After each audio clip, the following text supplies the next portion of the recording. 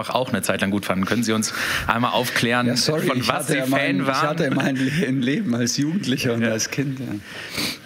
Ja, Gladbach und Werder waren meine beiden Teams in der Jugend als Kind. Die habe ich nachgespielt im Garten. Und das Gladbach war familiär vorgegeben, da gab es keine Wahl. In meinem Haus mit meinem Papa und mit dessen Freunden. Die waren alle Gladbach-Fans, also war ich auch Gladbach-Fan, ist ja klar wie immer.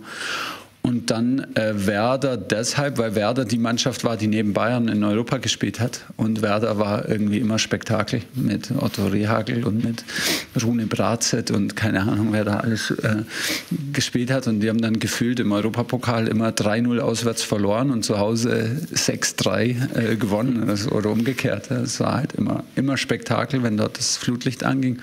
Das war wahnsinnig reizvoll und die waren ja viele, viele Jahre dann auch die in der Bundesliga nach Gladbach eigentlich die mit Bayern auch gekämpft haben um die Meisterschaft, dann auch später noch mit Thomas Schaaf. Es war immer super attraktiv. Es war so, die Werder-Raute war ja auch auf dem Spielfeld eine Raute für viele, viele Jahre, immer mit einem Zehner, immer mit zwei Stürmern, immer mit ganz besonderen Persönlichkeiten auf der 10, immer mit ganz besonderen Stürmern.